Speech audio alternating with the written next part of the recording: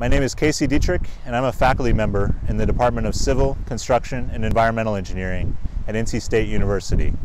My research interests are related to coastal hazards, especially during hurricanes and other storms. Most storm damages and losses of life are caused by waves and flooding, which can destroy buildings and other infrastructure in our coastal communities. It is critical that we be able to predict these hazards. We want to know when the flooding will start, which areas will be affected, and for how long. My research team and I developed numerical models to predict waves and flooding. Our models have to be accurate. We run our simulations on an entire state coastline, but we include details at smaller scales. We're working now to link coastal erosion with the larger hydrodynamics. Our models also have to be fast.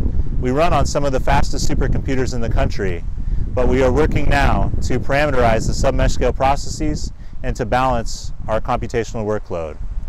And our models have to be useful. Emergency managers use our predictions to help them make decisions about which communities to evacuate. We're working now to downscale our predictions and link them with other data sets so they can be useful for decision support. My research team and I are excited to be developing models and sharing predictions to protect our coasts.